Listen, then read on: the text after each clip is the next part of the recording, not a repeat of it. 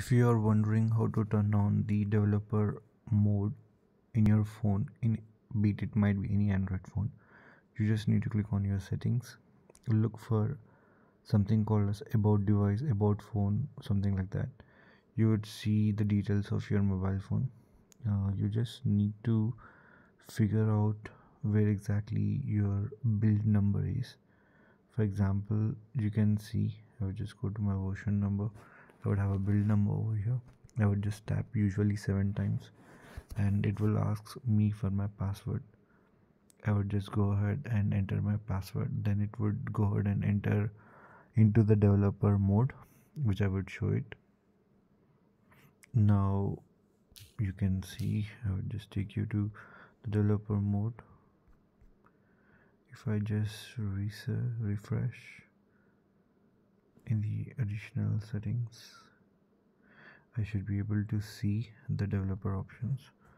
The moment you click on the developer options, you would have the advanced option in your phone where you can make real great settings, like taking to the widgets at a very smaller count. You can check it out.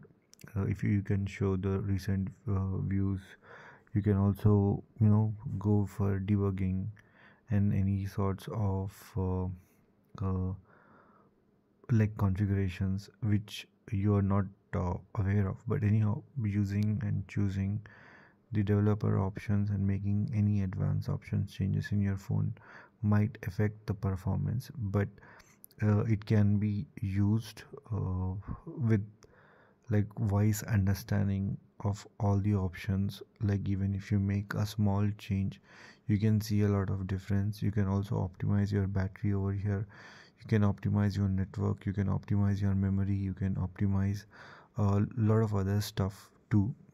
You can just research about it. Thank you. So this is the way you go ahead and enable the developers option.